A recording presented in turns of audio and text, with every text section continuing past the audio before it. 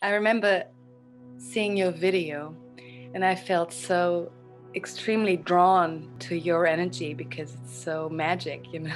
You at some point you just offered me that there's another way to look at things and to transform things.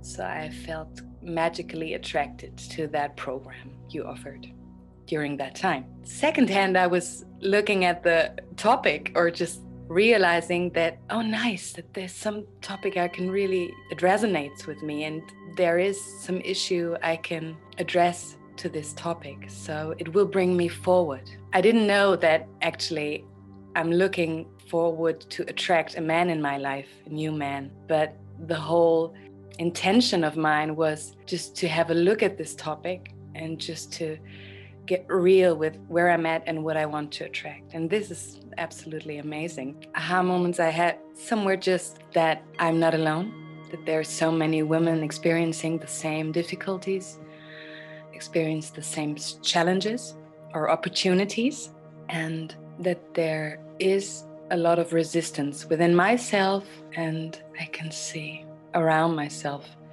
to really get through with what you want to manifest or what you want to attract. Realizing that there's still some part in me that has fear, you know, of taking the next step, and to receive love, to actually take the courage and stepping out of the role I'm familiar with.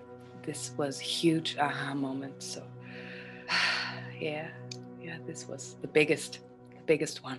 I felt really connected to the group and to your program when I did your exercises. So the orgasmic manifestation practice or the breast meditation. I felt so connected to this energy, and at some point to the group, that this was really nourishing to me.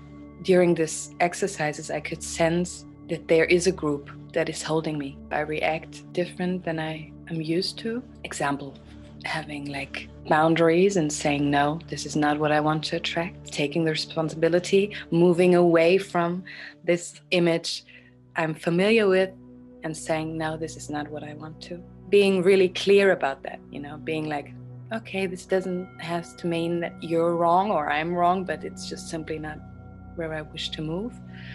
This is a huge shift, becoming more and more aware of my patterns, of my blind spots, you know? And as well, talking to myself over and over again that I'm not worthy of love. I'm not, you know, this, you can work with it by yourself, but it makes a difference when there comes a different energy into this process that just says, no, you go there. you don't avoid, you go there. And this is beautifully, yeah, it's what you do. It's what you do.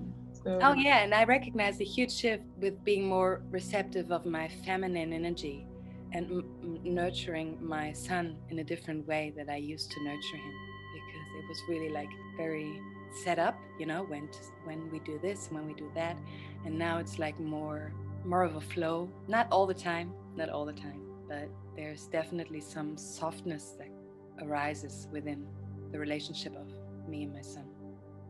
It takes courage and a huge step, you know, to work with you, Christiane, and I really admire what we have done so far together, like what I've been through.